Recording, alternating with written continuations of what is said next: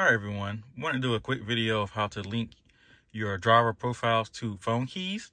So as you can see here now, I'm in my lock settings, and you can see I have Deshawn's iPhone 13 Pro. That is me. My wife has a iPhone 13.